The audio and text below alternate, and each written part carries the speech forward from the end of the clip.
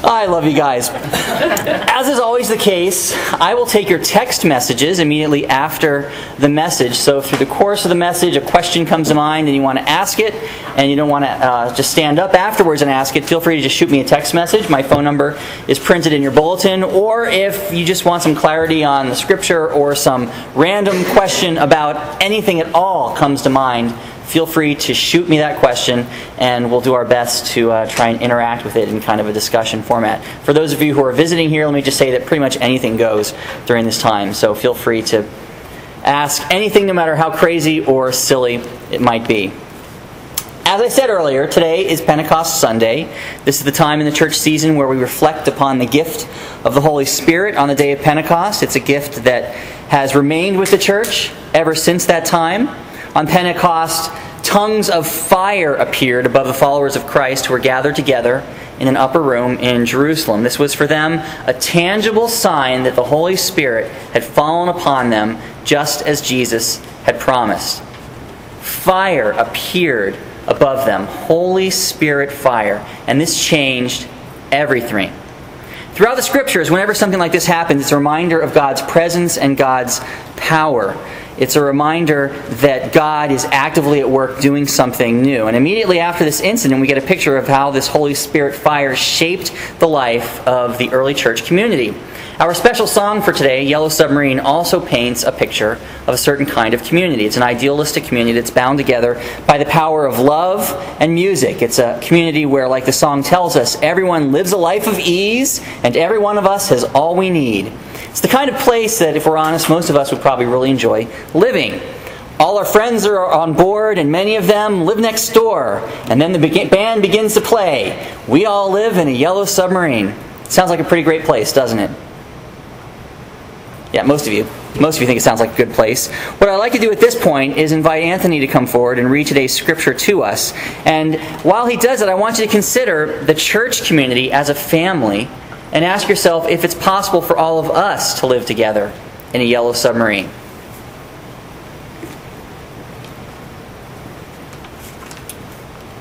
Acts chapter 2, 42 through 47. And they devoted themselves to the apostles' teachings and the fellowship, to the breaking of bread and the prayers. And awe came upon every soul, and many wonders and signs were being done through the apostles. And all who believed were together and had all things in common. And they were selling their possessions and belongings and distributing the proceeds to all, as any had need.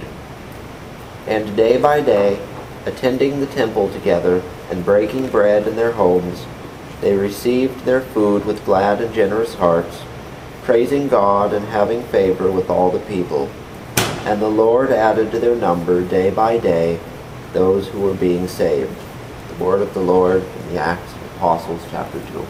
Thanks be to God. Let's pray. Lord, as we now turn to your word, we ask that you would send your Holy Spirit to illuminate our minds so that we can determine how these words might apply to us. And no matter where we may be on our own spiritual journeys, Lord, we ask that you would speak to us. And in so doing, convict us of our sin, show us how we can be more like you, and make us restless, Lord, until we find our rest in you. This we pray to your praise and glory in the name of the Father, and the Son, and the Holy Spirit. Amen. Well, if, like me, you've spent any time in church at all, or time with people who profess to believe in the Bible, it doesn't take long to notice that sometimes people get all kinds of really crazy ideas from the Bible, which may or may not be what the Scriptures actually teach. It can get really confusing at times. So one of the best ways in order to understand the true meaning of any particular text or story is to understand the context in which this particular story comes to us. What are the events leading up to this particular story? So we're going to look at that first today. What I want to do is talk briefly about Jesus to help us understand what's going on in this picture. Roughly 2,000 years ago, at the absolute perfect time in history, God did something amazing. He took on human flesh in order to provide the means through which humanity could be made right with God again. You see, just like today, 2,000 years ago, the world was pretty much a mess. Humanity, for the most part, had rejected the God who created it. This is the picture that Jesus enters into. This is the world that Jesus enters into. He takes on human flesh. It's what we call the Incarnation. And for 3 years, Jesus teaches his followers all about the kingdom of God and how he himself was God's means of bringing redemption into the world. At the time, there were all kinds of ideas in terms of what this redemption might look like. Some of his followers thought that it would mean the establishment of a new political kingdom. Some thought that it might be done through the onset of a bloody revolution. But just as this redemption was about to appear, Jesus was captured and he was killed. All hope, it seemed, was lost. Now, in many ways, this reminds me of the end of Star Wars Episode 3, which is a movie I'd anticipated seeing for a long time, but I knew it was going to have a depressing ending, and it didn't disappoint. It had a very depressing ending. You see the Jedi Order fall, but most importantly, you see Anakin Skywalker, who in the first movie had been this cute little cuddly kid that you just wanted to hug and kiss and take home and hang out with. All of a sudden, he became the evil, wicked Darth Vader, and he killed all the people closest to him, all of his friends, all of the fellow Jedi who were good people who would try to keep peace and order in the galaxy. The very end of the movie, all hope seems lost. Darth Vader becomes covered in his black clothing and his face mask is put on, and it seems like darkness has won. The end. The movie's over. Very depressing. Now, those of us who know the Star Wars story know that things don't really end there. There's 3 more movies that continue the story. And in the end, redemption becomes accomplished and applied in the life of someone as evil as Darth Vader. He becomes redeemed. And he kills the wicked emperor. Peace and order get restored to the galaxy at the end of the Star Wars story. It's not a direct parallel, I know, but you get the idea. Things looked bad for a while, but even in the midst of this bad set of circumstances, something good was happening underneath. 3 days after his death, Jesus Christ rose from the dead by the power of the Holy Spirit. Things were not as bad as they seemed when they were most dark. This isn't science fiction. This is a real story. This really happened in real history. In fact, based on the standards that we use today to measure ancient history, this is the most verifiable event that happened in the ancient world. The resurrection of Jesus Christ. Jesus really rose from the dead. And then for 40 days, he continued to teach his followers about the kingdom of God and how he had just made redemption for humanity possible. This was indeed good news for everyone who heard it. People at long last could be made right in their relationship with God, and order could once again be restored to the world. And then you're not going to believe what Jesus did. It's very surprising. He left.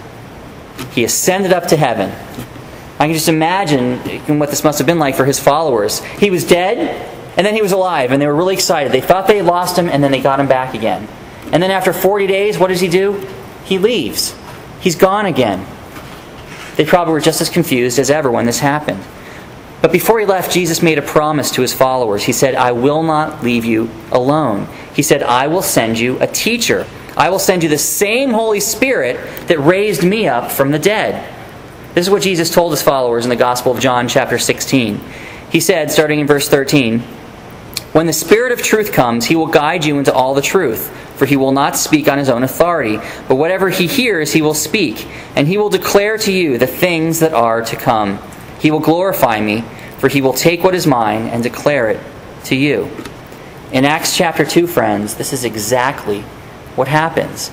Today's verses come immediately after the birth of the church on the day of Pentecost. It's on this day that the Holy Spirit came and filled the disciples of Jesus, just as Jesus had promised. Up until this point, his disciples really had no idea how they were going to carry on this great legacy that Jesus had taught them. To be honest, they didn't even really understand everything that Jesus had taught them for the previous 3 years. Not until they were filled with the Holy Spirit. And then it all began to make sense. When the Holy Spirit came, he came with power. And that transformed every single follower of Christ. Peter, the coward who had denied Christ 3 times, was now a changed man. Filled with the Spirit of God, he preached the first recorded Christian sermon and over 2,000 people came to saving faith in Christ. And many of these 2,000 people were the very same people who had been directly involved in the crucifixion of Jesus Christ. But instead of screaming, "Death to Jesus," these people were now proclaiming that Jesus Christ had died in their place and had been resurrected 3 days later by the power of the Holy Spirit. It's an amazing transformation. It's a pretty intense message if you think about it.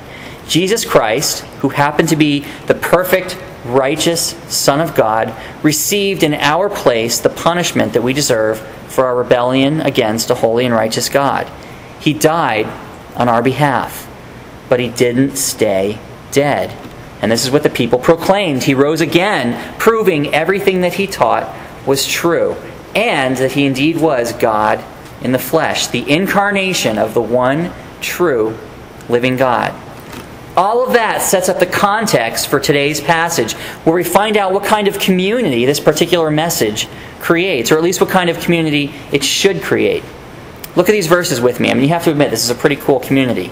It says, they were devoted to the teachings of the apostles. This means that doctrine and learning were very important to them. One of the reasons that most churches regularly recite creeds and confessions is because we know this is something the early church did as well. And it wasn't something that they did in a vacuum. It's something that through reciting these creeds and confessions created a change in lifestyle. It caused people to live and act differently. Because of their belief, they experienced strong fellowship, we're told, which is a powerful word, fellowship. It implies a community that's united on the deepest, most spiritual level. They regularly did things like eat together, and they regularly prayed together. All these things are great, but it gets even better, because as a result of living like this, miraculous things started to happen among them. Sick people were healed. Broken relationships with God, with others, were restored. Broken families found renewed strength once again. And then look at verses 44 and 45. It says, this gives us a real practical way in terms of what this looks like. It says in 44, all who believed were together and had all things in common, and they were selling their possessions and belongings and distributing the proceeds to all, as any had need. And then day by day, attending the temple together and breaking bread in their homes, they received their food with glad and generous hearts, praising God and having favor with all the people. And the Lord added to their number day by day those who were being saved. Now, I don't know about you, but this is the kind of community I would really love to be a part of. My guess is most of you would probably enjoy being part of a community like this as well. You know, I opened up by asking us this question, can we all live together in a yellow submarine? Why would I ask a question like that? Well, the song, Yellow Submarine, the Beatles describe this perfect, ideal kind of life where they're surrounded by their friends all the time, they live a life of ease, and every one of them has all that they need. It sounds like a pretty good existence. But is this kind of existence possible in this world? At least for normal people, you know, people like all of us here today. Can we experience that kind of community? Can we experience that kind of yellow submarine existence?